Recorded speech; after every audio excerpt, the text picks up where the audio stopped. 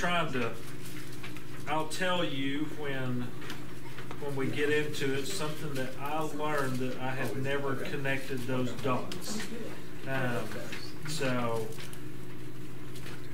then next week we'll do Judges chapter 7, and then the week after that when we do Judges chapter 8, Lisa McCurry is going to help me out. She's going to teach.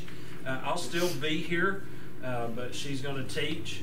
And so we'll go through that. So anybody got anything that you'd like to pray about today? Any praises that you'd like to share? Anything?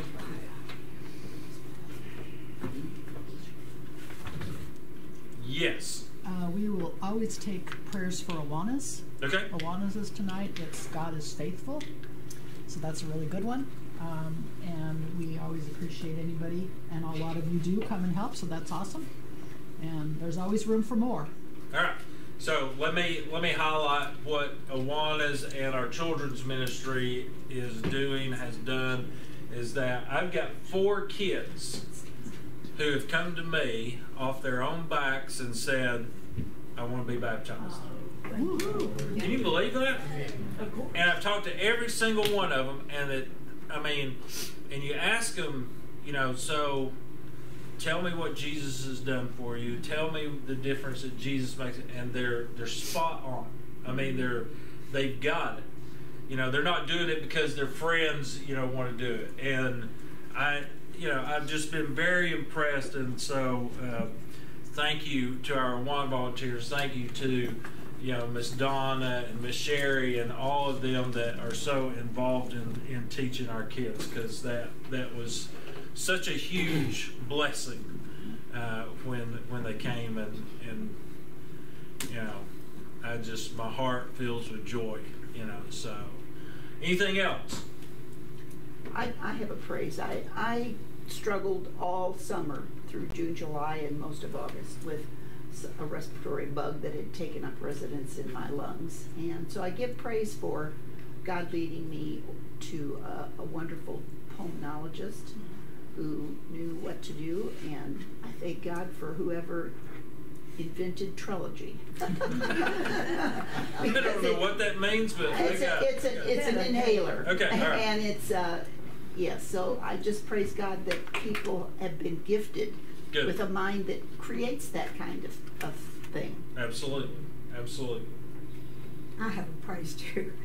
I fell Saturday morning and got banged up pretty badly, but so lucky that I didn't break anything. Good. So. Good. And I could get up. Bob? I got a prayer request for our previous pastor, his cancer. We'd like to remember him in operation. Okay, all right. Okay, what's his first name? Bill. All right. All right. How soon we forget. Okay. Well, let's pray together, and then we're gonna see how far we get in these 2 chapters here. So, Lord, we thank you for this day that you have made. And as always, we give thanks for being able to come together and to study your word together and to be in relationship not only with you but with each other, and celebrate all the good things that are taking place in our lives together through our conversations. We celebrate what you're doing in the lives of the ministry of our children here. And I pray that you would continue to just sow those seeds. And I thank you for those. We've got people who are going to be having surgery today and tomorrow. And I think of Barb, and I think of how you have gifted people to take what you have given us and use those gifts and those resources to heal people even today. And we know that science and medicine can't answer everything, but we know that you, who created us, know us better than anybody. And we pray for the work of your Holy Spirit in our lives. We give thanks for even where we could have probably suffered greater, but for whatever reason, we didn't. And we give thanks for that. And we pray for Bill. We pray for this pastor who has cancer, and that you would have your hand upon him. I I pray that you would surround him with encouragement, that you would fill his life with and keep him focused on Jesus and not on cancer, and that he would remember as always that you have the last word in our lives. So we pray for him, and we pray for his healing. We pray that you would comfort him. But I pray today as we gather here that you would speak to us through your word, that we would learn, not just study to gain facts or knowledge, but that we would gain wisdom through studying your word that is even alive today. In Jesus' name, amen. All right, so last week this is the tidbit I'm going to share with you, okay?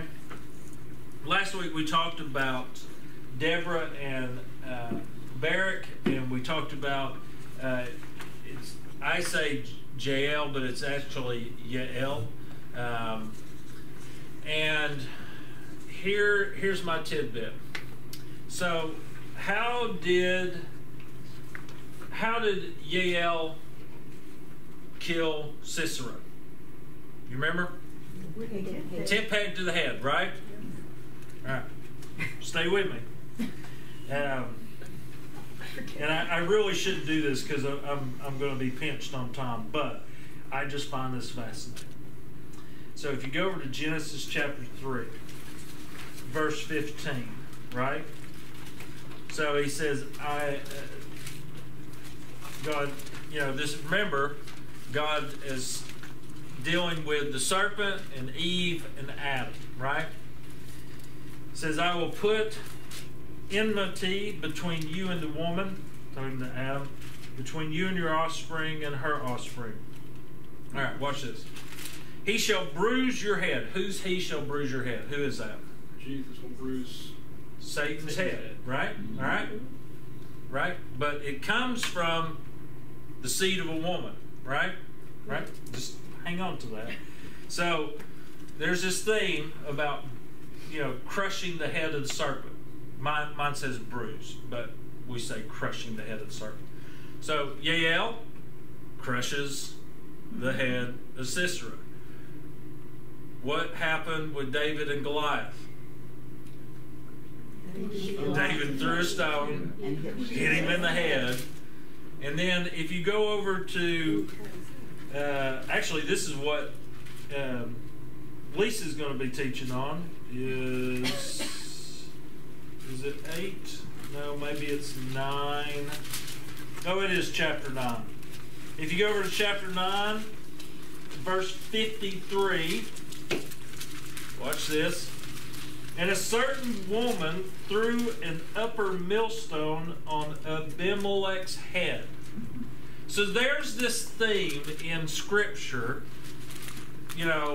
it's an Old Testament theme, but more of a theme in Scripture that there's always the crushing of the head of the serpent or of evil. And so I've given you 3 stories: Yael, David and Goliath, and Abimelech. And there's this but it's all foreshadowing what Jesus does on the cross. Is that ultimately Jesus, and we go back to Genesis chapter 3, verse 15, where he crushes the head of the serpent because of what he does. Right? Yeah. So I never connected all that. And I just find that really fascinating, so that's your tidbit of information you can chew on later. So, all right, let me get into Judges chapter 5 here. And we're not going to spend a lot of time on it because it really is a song about everything that happened in chapter 4. So, when Jews wanted to celebrate special occasions, Jewish people, they really express themselves in song. And so that's why you have a lot of, you have Mary's song, you have Deborah's song, you have the Psalms, those are songs. And so the writer of Judges shifts from telling the story to Deborah's song of singing the story. And so And if a poem or a song isn't always something you can easily outline, because in a song or a poem, there's this spontaneous expression of things. And so, especially if you were to ever study Hebrew poetry, it contains recurring themes or stanzas to express these things. So I'm going to read verses 1 to 12, and as you see in your notes, the first thing it should say, praise the Lord, all you people. That really is the theme in these first 12 verses. So it says, then sang Deborah and Barak the son of Abinoam on that day, that the leaders took the lead in Israel, that the people offered themselves willingly. Okay, so just look at that word willingly. And there it is, bless the Lord. Hear, O kings, give ear. O princes, to the Lord I will sing. I will make melody to the Lord, the God of Israel. Lord, when you sent out from Seir, when you marched from the region of Edom, the earth trembled and the heavens dropped. Yes, the clouds dropped water. All right, you remember where we couldn't find where there was a torrential rainstorm, right? So the mountains quaked before the Lord, even Sinai before the Lord, the God of Israel. In the days of Shamgar, the son of Anath, in the days of Yael, the highways were abandoned, the travelers kept to the byways, the villagers ceased in Israel. They ceased to be until I arose. This is I, Deborah, arose as a mother in Israel. And when the new gods were chosen, then war was in the gates. Was shield or spear to be seen among the 40,000 in Israel? My heart goes out to the commanders of Israel, who offered themselves willingly among the people. Bless the Lord. Tell of it. You who ride on white donkeys, you who sit on rich carpets, you who walk by the way, to the sound of the musicians at the watering places. There they repeat the righteous triumphs of the Lord, the righteous triumphs of his villagers in Israel. Then down to the gates marched the people of the Lord. Awake, awake, Deborah. Awake, awake, break out in song. Arise, Barak. Lead away your captives, O son of Abinoam.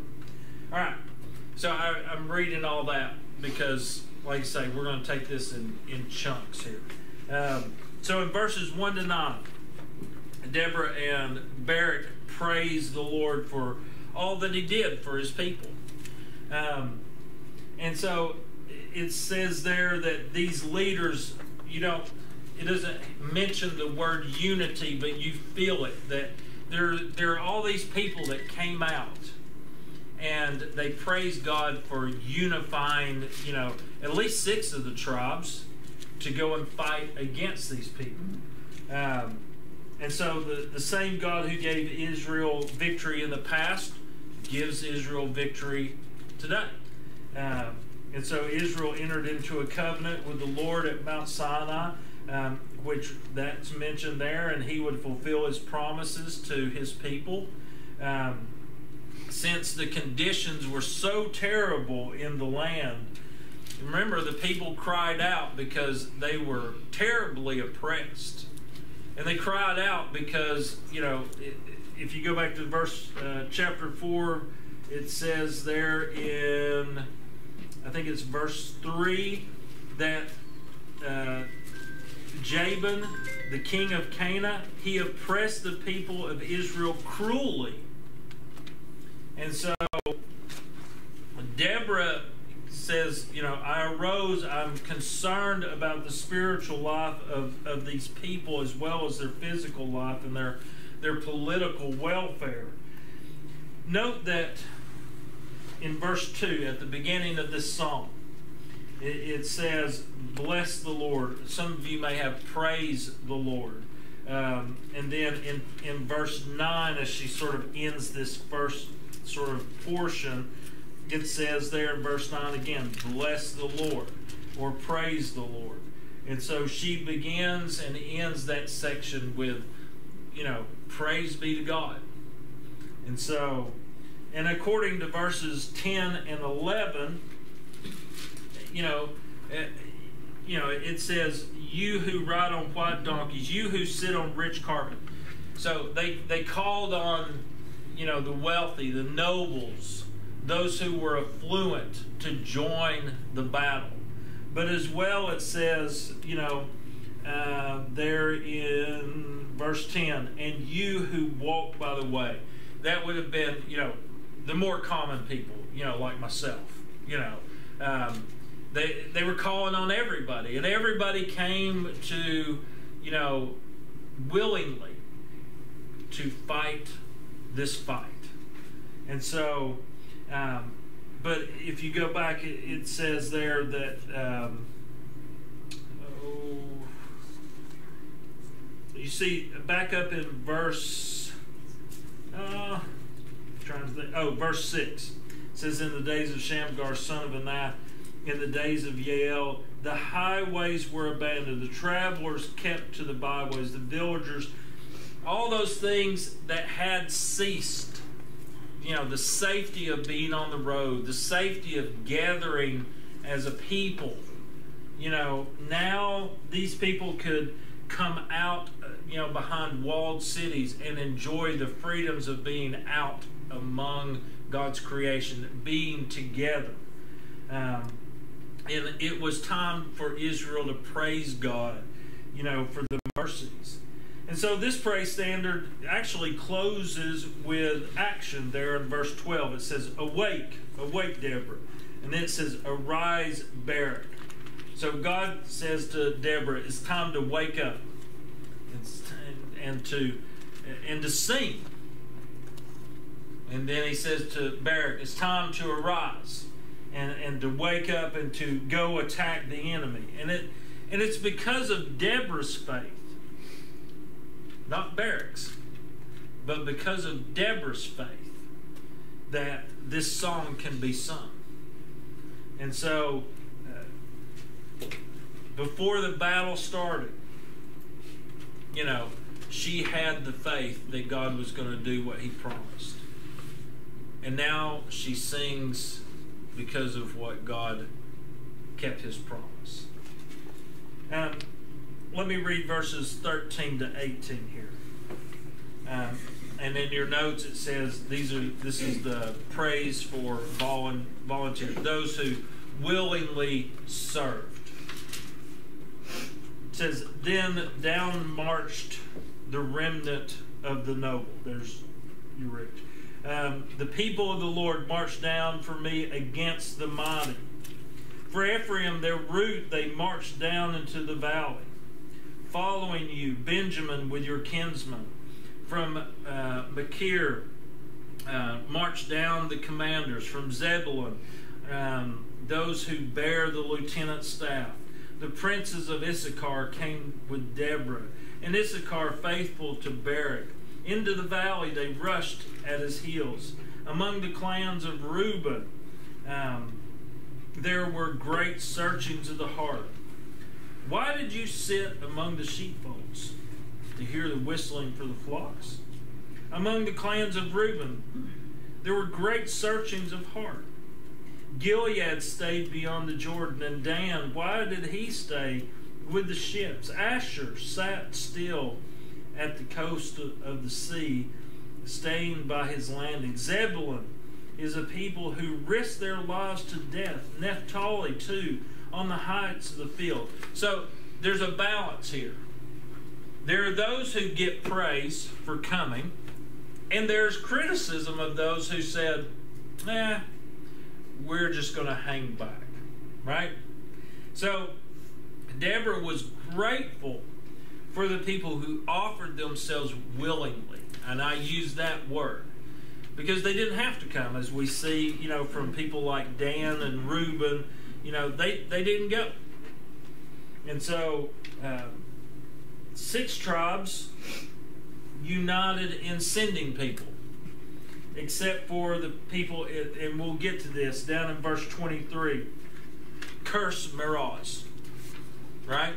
And we'll get to that. It's a bit of a backhanded slap to Barak, because they are a town within the tribe of Naphtali.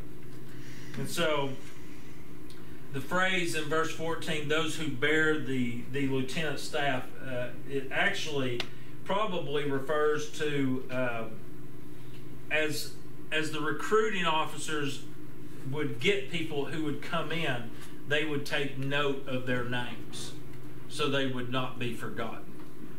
And so there were 4 tribes that really didn't volunteer. The tribe of Reuben, and it says there, among Reuben, there were great searchings of heart. In other words, we thought about it, but we decided not to. And then you've got Manasseh in the east, which would be Gilead. You know, they were safe on the other side of Jordan. You know, they were like, you know, it's not our fight. You know, we'll stay over here. And so that was verse 17. Gilead stayed beyond the Jordan. Dan and Asher were on the coast.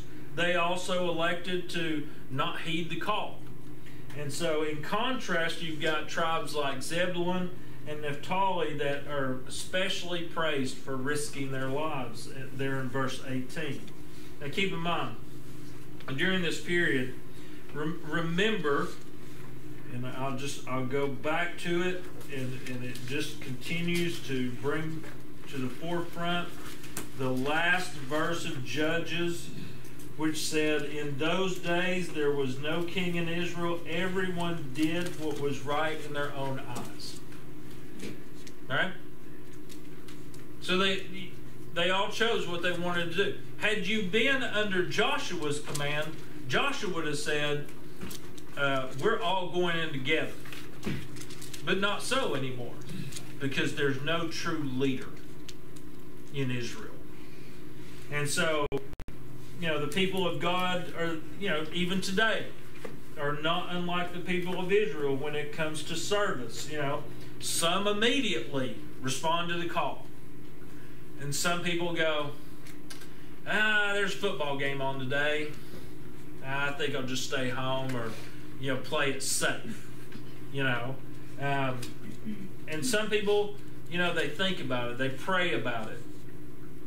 You know, like Reuben did. You know, there was great searchings of heart, but in the end they decided not to go. And we have people like that today. And so, you know, let me sort of keep going here. Let me read verses 19 to 23. It says, the kings came, they fought, and then fought the kings of Canaan at Tanakh, by the waters of Megiddo. They got no spoils of silver. From heaven the stars fought. From their courses they fought against Sisera. The torrent Kishon swept them away. The ancient torrent, the torrent Kishon. March on, my soul, with might.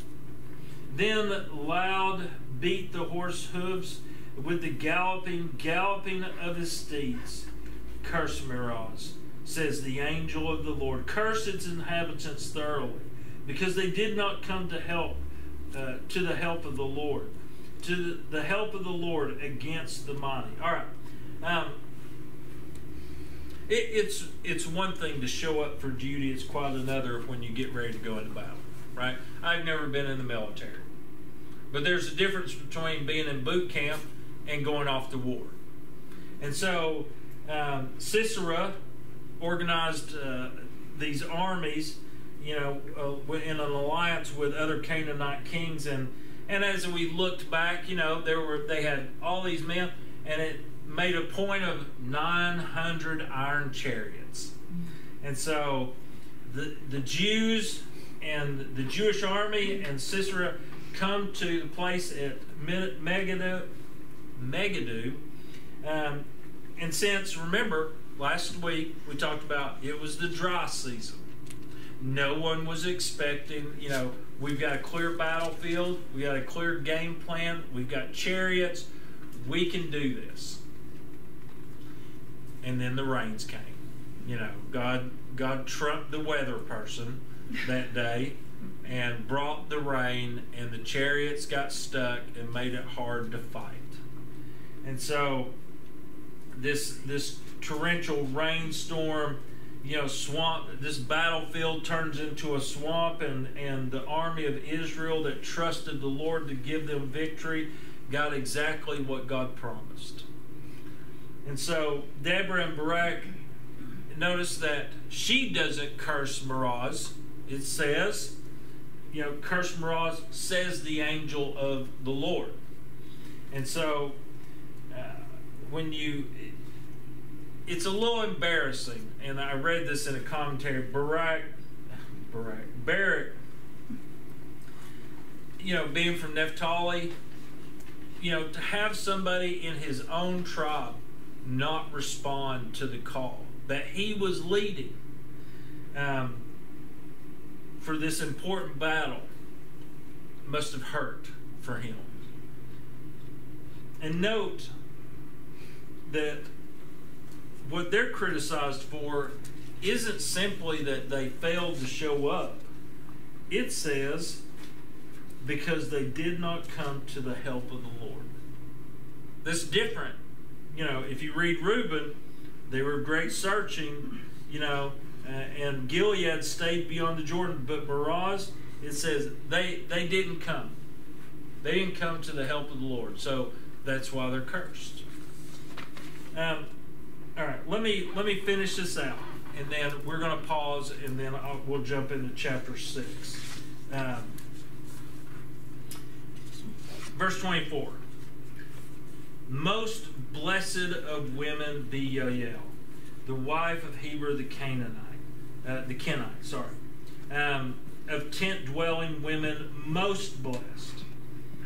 He asked for water. She gave him some milk. She brought him some curds in a noble's bowl. She sent her hand to the tent peg and her right hand to the workman's mallet, and she struck Sisera. She crushed his head. She shattered and pierced his temple. And between her feet he sank, he fell, he lay still. Between her feet he sank, he fell. And where he sank, there he fell, dead. Out of the window she peered. The mother of Sisera wailed through the lattice. Why is his chariot so long in coming? Why tarry the hoofbeats of the chariots? Her wisest princesses answer. Indeed, she answers herself. Have they not found and divided the spoil? A womb or two for every man. Spoil of dyed materials for Sisera. Spoil of dyed materials embroidered. 2 pieces of dyed work embroidered for the neck as spoil. So may all your enemies perish, O Lord, but your friends be like the sun as he rises in his might. And the land had rest for 40 years. So, the thing I love there, it says, most blessed of women. Can anybody connect the dots there? Where do you hear that? Mary. In Mary. That's right. And so, Barak, because he hesitates, Deborah says, because of your hesitation, essentially, Sisera is going to be given into the hand of a woman. That's who's going to kill him. And it won't be you. So that with one stroke, Yael sent the tent peg through his temple and shattered his head and killed him. And so Deborah moves from describing Sisera's death there, you get there in verse 28, she moves to the widow. Or not the widow, the mother. What, and I had to pause there for a second. Because, to imagine a mother who thought, my son should be on his way home, but he's not. And what that must have felt like. Sisera was dead and was never going to come home to his mother's love again. And his mother and her attendants kept telling themselves that everything's fine. I mean, it talks about, oh, the spoils, oh, the spoils. But things weren't fine. And then you have this closing prayer in verse 31. And it contrasts the enemies of the Lord who, it says, may all your enemies perish. In other words, may all your enemies be like Sisera and die. And so the contrast is that those who love God, they're like the noonday sun, that they will rise again. And so the battle at Megiddo, I keep saying Megiddo, was more than just a conflict between two opposing armies. It was a conflict really between good and evil, as was in anything in the Bible. And so you either love Christ and walk in the light, or you are like the enemy and you perish in the darkness. That's the story of the Bible in the end. And so this is simply a foreshadowing of, or a small snapshot of the bigger picture. All right. Anybody got any thoughts? Any questions? They seem to make such a big deal out of a woman killing the bad guy. Is it less, can't think of how to phrase it. Is there some thing that says that it's worse to be killed by a woman than a man? So it's less honorable. Yeah. Do you remember last week? Who was that? I need to go back. Who was the guy? We talked about this last week. Was it Abimelech? Who? That had his head crushed. No, he begged the guy. He said, kill me. Oh yeah. Lest a woman kills me. And so it was, it's one thing to die in battle. It's another thing, to die. It's a whole nother thing to die by a woman's hand. It's more shameful. Yes. That's the word I was looking for. And unexpected.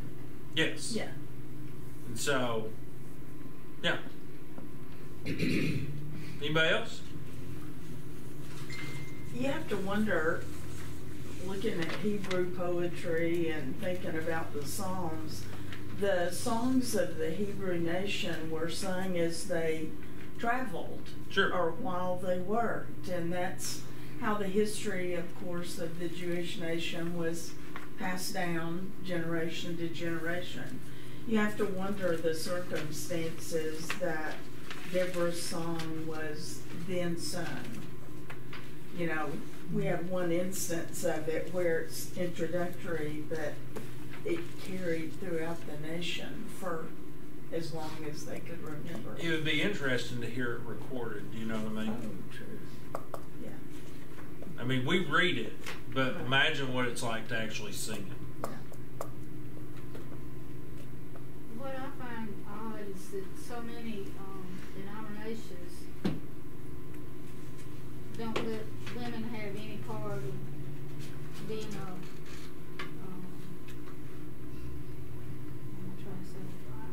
I'm going back Presbyterian, an elder or Sure. deacon or whatever. And in the Bible, the women were very active. They were very active. I mean, I don't know where those denominations get their. There's a place in Corinthians that they hinge everything on. That's right. You're stirring the pot, Jane. Well, okay. No, you're. I'm joking. I'm joking. Well, no, I mean, hey, that's okay. And let's be fair. I mean, it's. you know, and it wasn't the men that were at the empty tomb first. That's right. It was women. It was the women. And God, you know, as Jesus ministered, women were such an important part of the ministry. And even when Paul was ministering, the Philippian church was started by women. so It's obedience, not gender. but That's right. it's, you know, and a lot of what we read, it is God's word, but it's honest. And what it says is that you're in a male-dominated society, you know, that is led with men, that, you know, but through God's word, God says, you know, let me show you the importance here, though. Jesus turned the whole cultural thing upside down, you know. But I'm not going to get into all that because we'll get to preaching. So, all right. Anybody else? One of the things I thought was interesting was when they settled in the land of Canaan, Reuben, Gad, and half tribe of Manasseh promised to fight to settle the land. Yeah. But Reuben stayed behind when they ran battle this time. That's right. And that's the difference with Joshua, because, you know, again, they had a true leader, and he said, you can stay, but you're going to fight with us because this was promised to all of us, but you opted out. You know, and in Judges, again, the last verse tells you everything you want to know.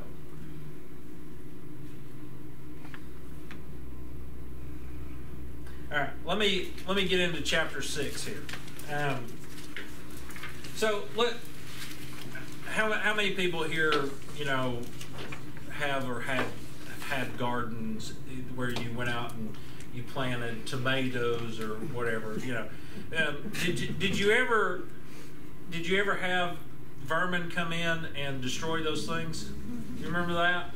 And you come out and you're expecting, oh, I'm going to have such a great, you know, and, you know, all of a sudden it's been destroyed, you know. That's why I only had one garden.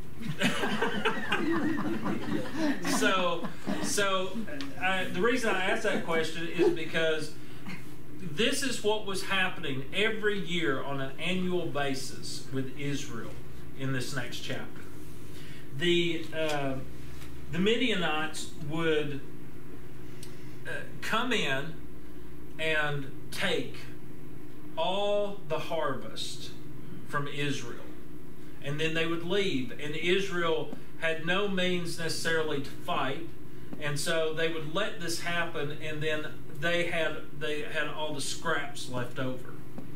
And so they would do things like hide food and, you know, such. And so this goes on year after year. There's nothing really that they can do about it. And so for 7 years, God allows the Midianites and their allies to destroy the so-called land of milk and honey, you know, for the Israelites. And they leave the people in poverty pretty much. And so about the 8th year, when the Midianites would come to invade, God calls a man from Manasseh, and his name is Gideon. He's a farmer. And yet, God raises up this farmer to become a deliverer.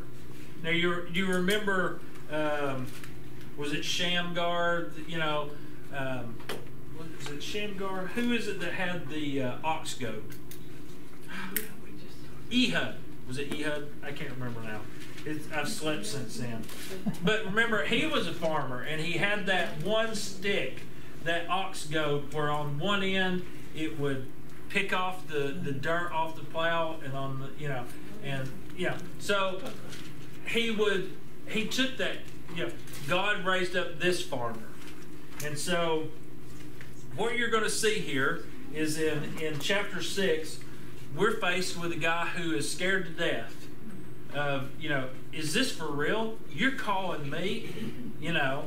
And then in chapter 7 and part of chapter 8, we find that this same guy becomes a conqueror, not a coward.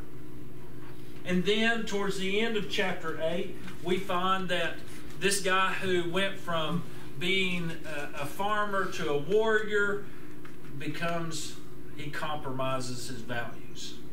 It's interesting. And so, but this space that's devoted to Gideon there are 100 verses on him. The most given to any judge in the Bible, in the book. And so, Gideon, honestly, is a great encouragement to anyone, or should be, because if you have a hard time accepting yourself and believing that God can't do anything with you, this is one of those stories that, he raises this guy up and confronts, him and works in him. And we see, there are moments in the Old Testament where the Spirit of the Lord came upon somebody. And this is one of those people. And so, but before God could ever use Gideon, he had to deal with some doubts. And so we're going to look at 4 doubts that Gideon has that were sort of obstacles to his faith. All right, so the first one is, does God really care about us? We're talking about Israel, right? So let me read verses 1 to 13 here. Need to be in the right chapter. Okay, there we go. The people of Israel did what was evil in the sight of the Lord. There should be a word there again, but and the Lord gave them into the hand of Midian for 7 years. And the hand of Midian overpowered Israel, and because of Midian, the people of Israel made for themselves dens that are in the mountains and caves and the strongholds. For whenever the Israelites planted crops, the Midianites and the Amalekites and the people of the east would come against them. They would encamp against them and devour the produce of the land as far as Gaza, and leave no sustenance in Israel, and no sheep or ox or donkey. For they would come up with their livestock and their tents, and they would come like locusts in numbers. Both they and their camels could not be counted, so that they would lay waste to the land as they came in. And Israel was brought very low because of Midian. And the people of the Lord cried out for help to the Lord. And when the people of Israel cried out to the Lord on account of the Midianites, the Lord sent a prophet to the people of Israel. And he said to them, "Thus says the Lord, the God of Israel, I led you up from Egypt and brought you out of the house of bondage. And I delivered you from the hand of the Egyptians and from the hand of all who oppressed you, and drove them out before you, and gave you their land. I said to you, I am the Lord your God, and you shall not fear the gods of the Amorites in whose land you dwell, but you have not obeyed my voice." Okay. Now, that's right, again. Now the angel of the Lord came and sat underneath the terebinth at Ophrah, and which belonged to Joash the Abizarite. And while his son Gideon was beating out wheat in the winepress, there you go, to hide it from the Midianites. And the angel of the Lord appeared to him and said, "The Lord is with you, O mighty man of valor." Some of you may have, "O mighty warrior," or hero. And Gideon said, "Please, sir, if the Lord is with us, why then has all this happened to us? And where are all his wonderful deeds that our fathers recounted to us, saying, did not the Lord bring us out of Egypt, up out of Egypt? But now the Lord has forsaken us and given us into the hand of Midian." All right. So, there's that. The Lord has forsaken us. That was Gideon's response to seeing an angel. And yet, the Lord has shown up. He's heard his people cry out. He shows up, and Gideon says, "Don't you care? I mean, if you're with us, Why is all this happening? And so God says, the reason all this is happening is because you've not done what I asked. You've not obeyed my voice. And so in verses 1 to 6, he has to discipline them. He says, I did all these great things. We can't conceive of a holy God that wants anything less than his very best for his children.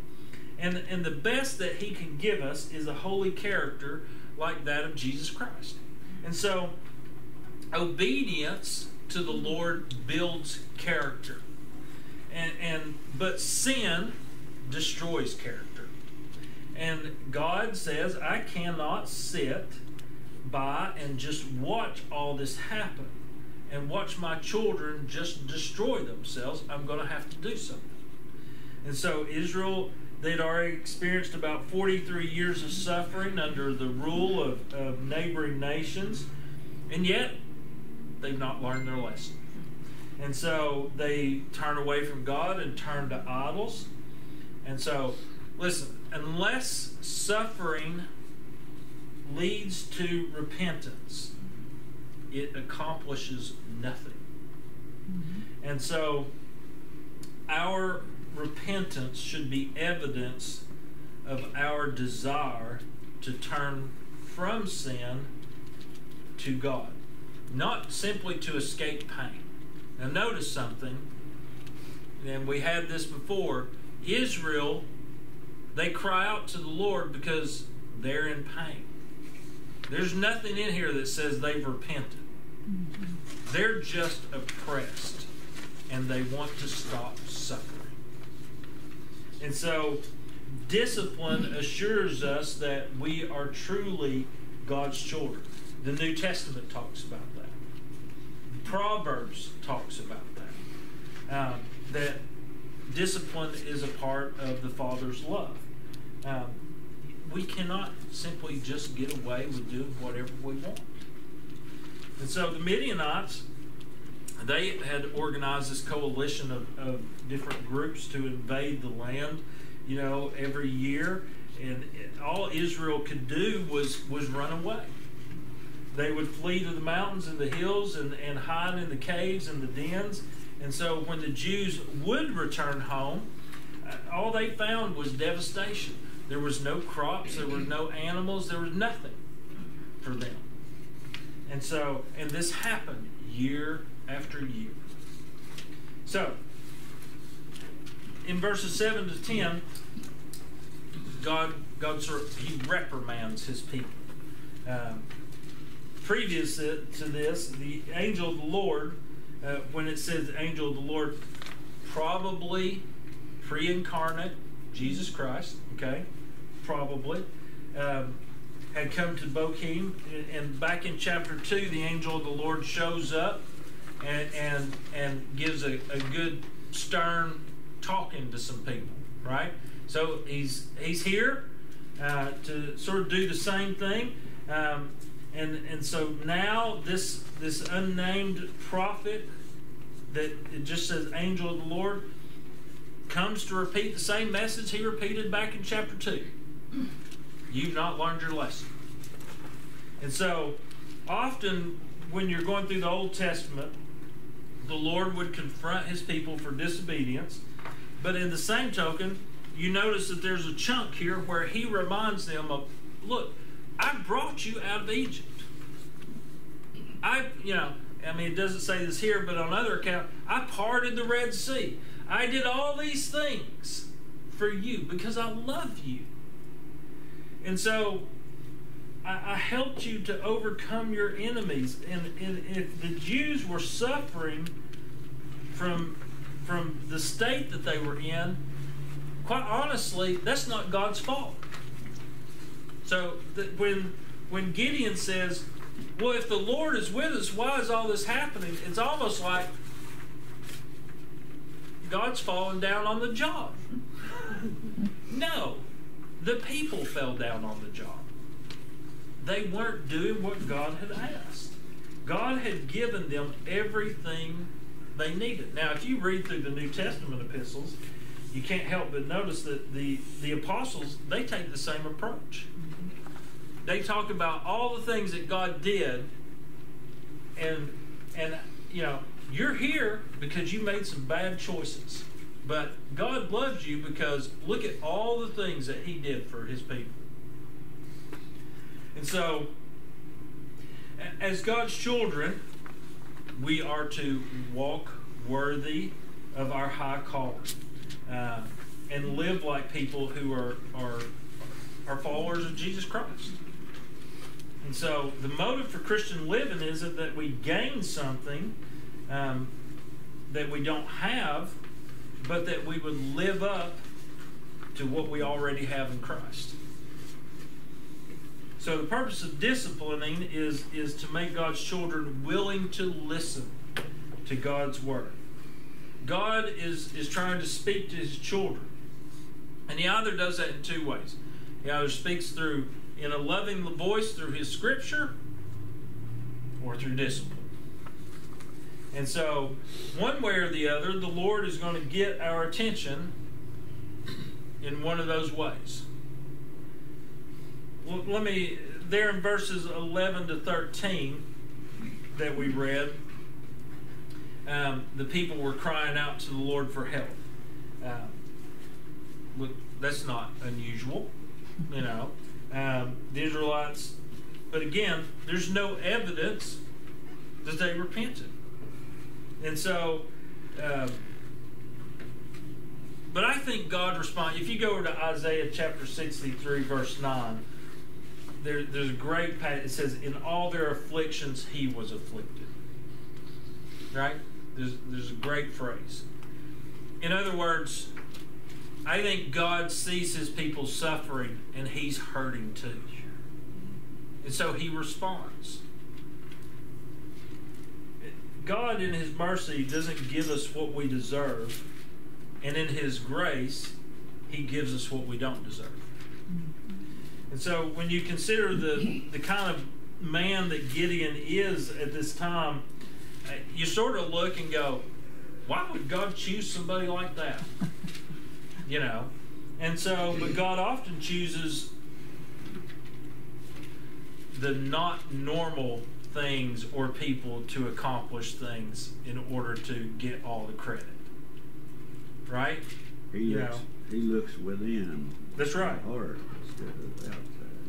And so, interestingly enough, Gideon's family serves the gods of the Baal.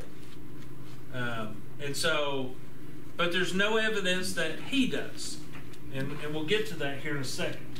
And so, he may have, you know, we're going to get down here. Let me read. Let me read 14 to 24. And let me just say that Gideon's response, you know, when the angel of the Lord comes and says, "The Lord is with you, O mighty man of valor," and then he questions that, that really is saying, you know, I have a lack of faith in who you say that I am. Right? So let me read verses 14 here to 24. Just keeping an eye on my time.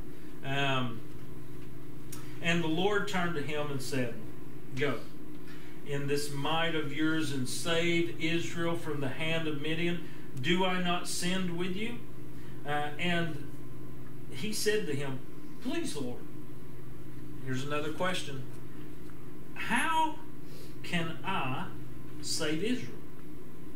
Behold, my clan is the weakest in Manasseh, and I am the least in my father's house." And the Lord said to him, "But I will be with you, and you shall strike the Midianites as one man." And he said to himself, If now I have found favor in your eyes, show me a sign that it is you who speaks with me. please do not depart from here until I come to you and bring out my present and set it before you. And he said, I will stay until you return. So Gideon went into his house, prepared a young goat, and 11 cakes from an ephah of flour. The meat he put in a basket, and the broth he put in a pot, and he brought them to him underneath the terebinth and presented them. And the angel of the Lord said to him, take the meat and the unleavened cakes and put them on this rock and pour the broth over them. And he did so. Then the angel of the Lord reached out the tip of the staff that was in his hand and touched the meat and the unleavened cakes. And fire sprang up from the rock and consumed all the flesh and the unleavened cakes. And the angel of the Lord vanished from his sight. Then Gideon perceived that he was the angel of the Lord. And Gideon said, alas, O Lord God, for now I have seen the angel of the Lord face to face. But the Lord said to him, peace be to you, do not fear, you shall not die. Then Gideon built an altar there to the Lord and called it, the Lord is peace. To this day it still stands in Ophrah and belongs to the Abizrites. Sorry. All right. So Gideon's first response was, Lord, if you're with us, why is all this happening? And then he questions God's wisdom in choosing him, right? Moses sort of does the same thing. This isn't new. Everybody has doubts. We all have doubts when God says, I choose you. Really? Why? We all do that. So then you have the Lord's statements. They're recorded in verses 12 and 14. That he says, look, I'm going to give you everything that you need. I'm going to be with you. I just need you to do what I've asked you to do. And so, once God calls and commissions us, all we have to do is obey. That's all we got to do. And he'll do the rest. Sharon, you're laughing. All we got to do is obey. All we got to do is obey. God can't lie. That's the thing. He can't lie. And he never fails. So faith means obeying God in spite of what we see, how we feel about ourselves, or what the circumstances are. And so Gideon's statement there, when he says, behold, my clan is the weakest, I am the least in my father's house. So that may mean that weakest may mean the poorest, or the smallest, right? They probably have the least, which is sort of hard to believe, because when we get over here in a second, actually he takes 10 servants. So he must not be that poor, But, in any event, Gideon seems to think that, God, what can you do with me? And I'm the least in my family. Now, the reason for that may be because the rest of his family serves and worships the gods of Baal. But he's chosen not to, so they look down on him. That's why he feels like he's the least in his family, probably. So when you review God's gracious promises, you wonder, why is he wavering? Why is he hesitating? And God says, I promise to be with you. The angel of the Lord says, mighty man of valor, mighty warrior, and promise that I'm going to use you to save Israel from the Midianites, and you're going to destroy them as one man. But Gideon, for whatever reason, can't receive this word. And he constantly needs assurance. And so Gideon asks for a sign. He says, he's talking with the Lord. The Lord's very gracious, very patient with Gideon's self-doubt. And so Gideon prepares a sacrifice, which was costly. Read what he gets. He gets a young goat, some unleavened cakes, an ephah of flour. Remember the circumstances they're in. So this is costly. And so food is scarce. So God in his patience, he says, I'll be back. And God says, I'll wait on you. You know. So he puts it on the rock.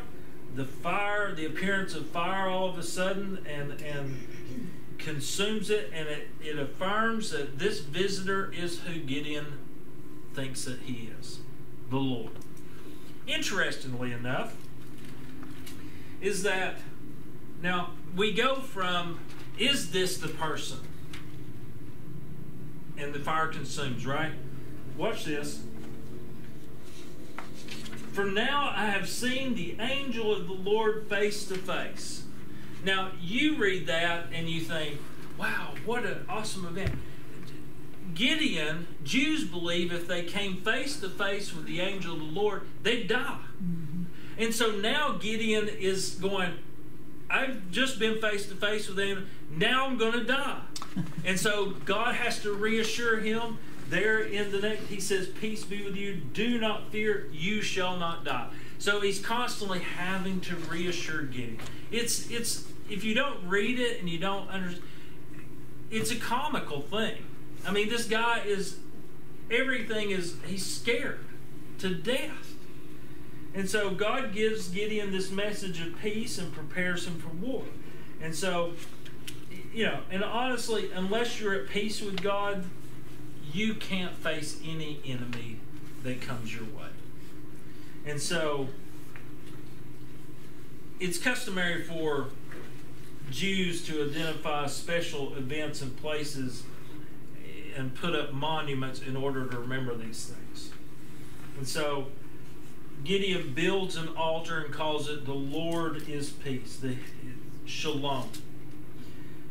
The problem for us as Westerners in understanding Shalom is the fact that it means so much more than the end of hostility. Shalom is really about your spiritual well-being, your physical health, prosperity. It's so much more than just what we think of as peace. It's talking about an inner peace, a wholeness. Gideon says now, I've seen the Lord. I believe he can use me. Not because of who he was, but because of who God is. And now remember this, God never calls you to a task that is based on your ability. He calls you to a task that's based on his ability.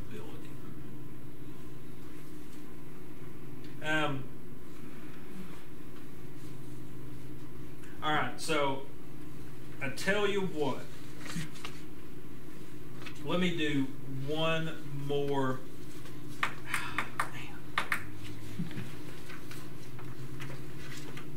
Let me do one more section, and then we'll stop, and then we'll do the rest of chapter 6 and chapter 7 next week. Is that good? And you're buying lunch, right? All right. What's that? And you're buying lunch. Right there. I made it. Right there. You want those hot cakes? All right. So, verse 25. That night the Lord said to Gideon, to him, take your father's bull, and the second bull, 7 years old, and pull down the altar of Baal that your father has. Cut down the Asherah that is beside it, and build an altar to the Lord your God on top of the stronghold here, with stones laid in due order. Then take the second bull and offer it as a burnt offering with the wood of the Asherah that you shall cut down. So Gideon took 10 men of his servants. That's why he's probably not as poor as we think he is. And did as the Lord had told him. But because he was too afraid of his family, here we go, and the men of the town to do it by day, he did it by night. When the men of the town rose early in the morning, behold, the altar of Baal was broken down, and the Asherah beside it. It was cut down, and the second bull was offered on the altar that had been built. And they said to one another, who has done this thing? And after they had searched and inquired, they said, Gideon, the son of Joash, has done this thing. Then the men of the town said to Joash, bring out your son, that he may die, for he has broken down the altar of Baal and cut down the Asherah beside it.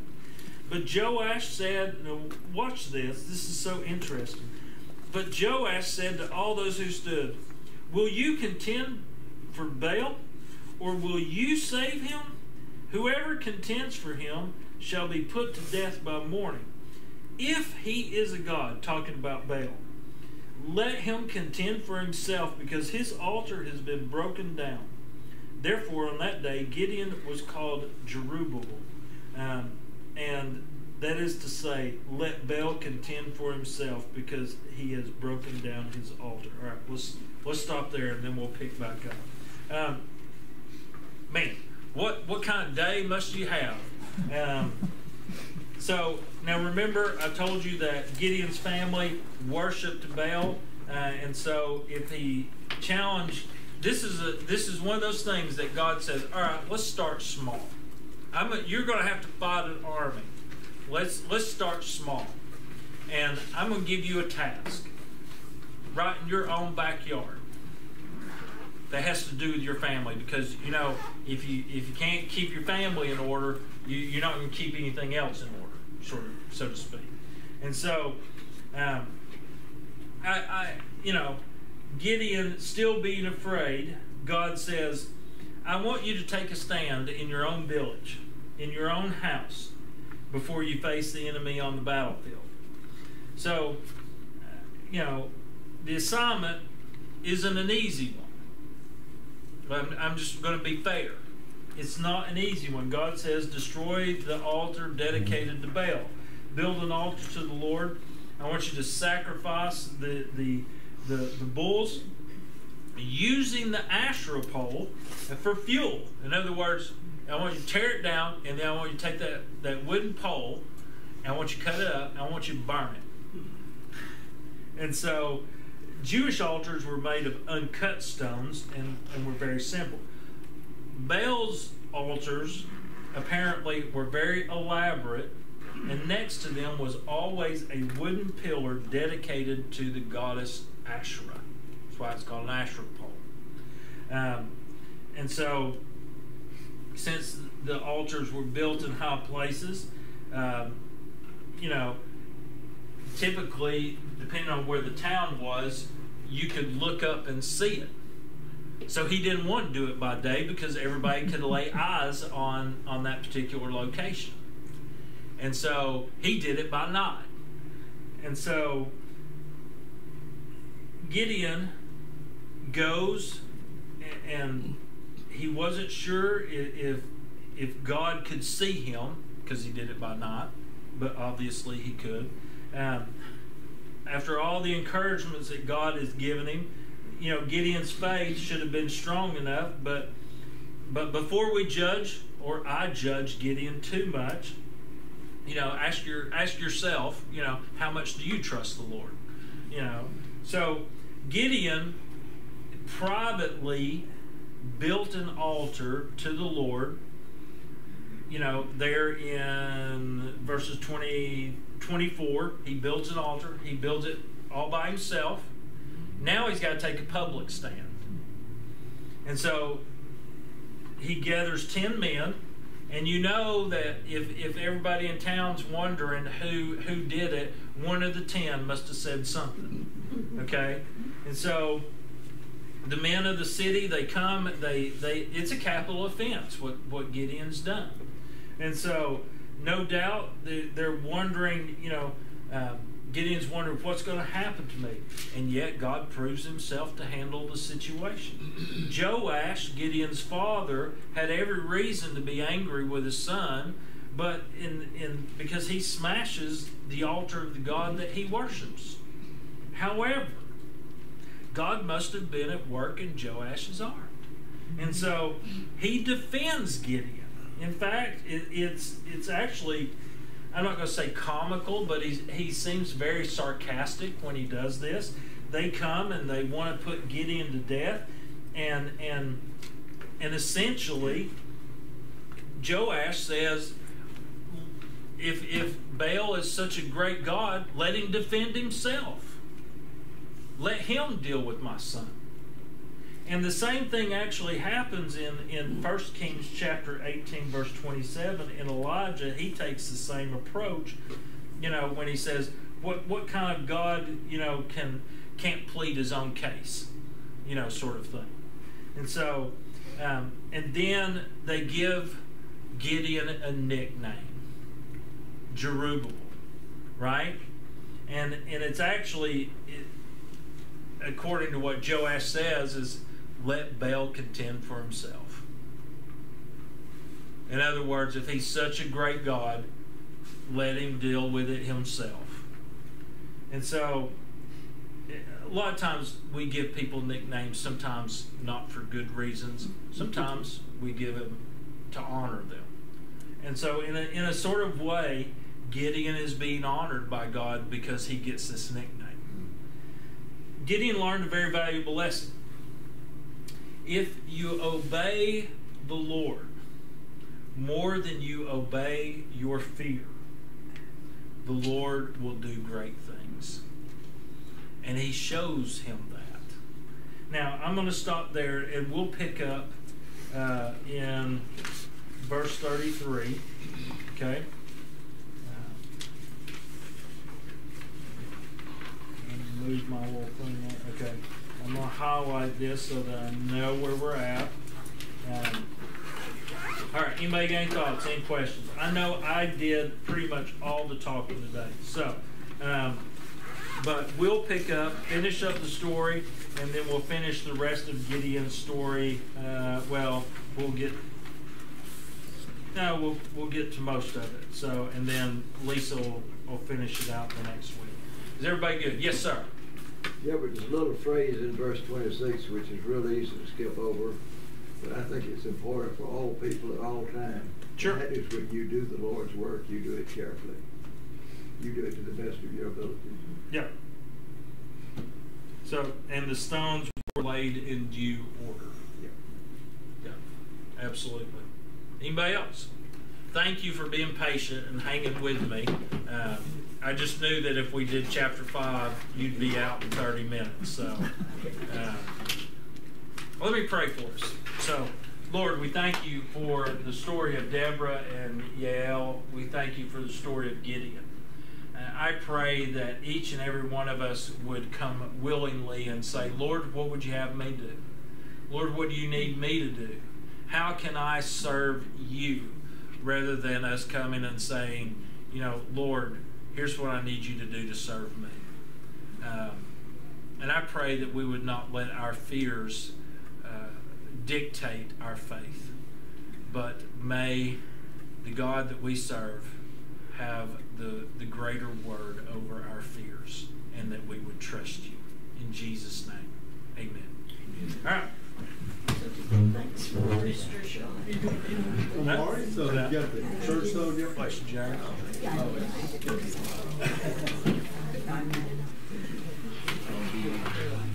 One stone.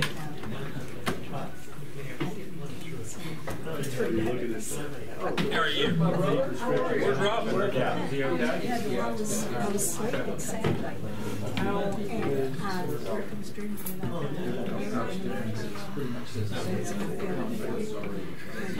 I know that what else to do. Hello. I've got bruises.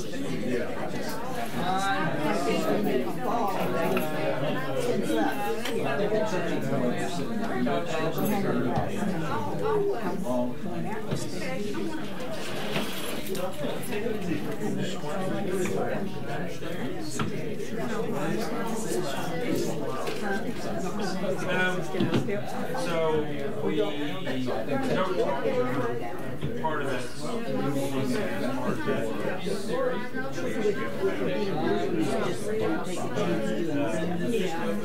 We do.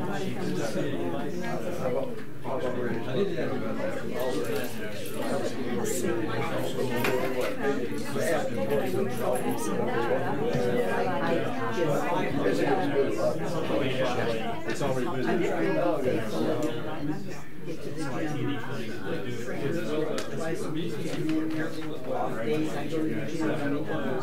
I'm trying to get my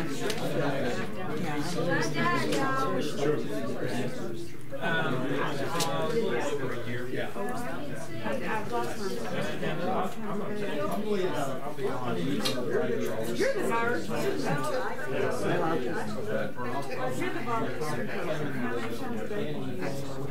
Yeah, sure. Well,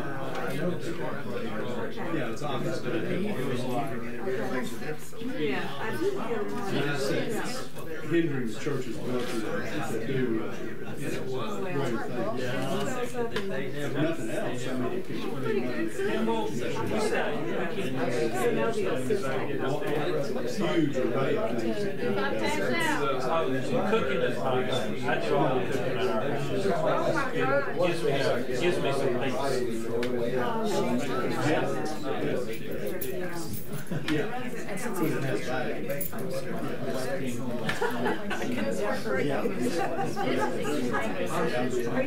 Do you want some more? You'll take some more?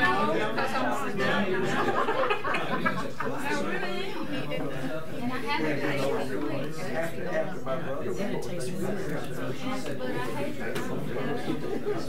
We used to. Well, you made me something, so. Well, I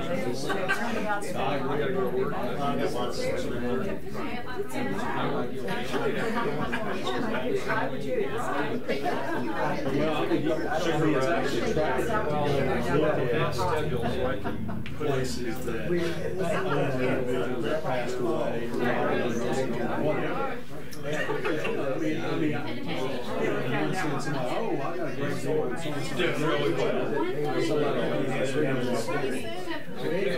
$2,000 or something, turn around and sell it off. So, I gave up, Yeah, it's just such future place. for a long time. Well, not long. For months and months, I gave up.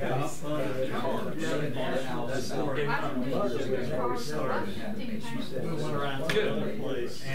But I can tell you that I had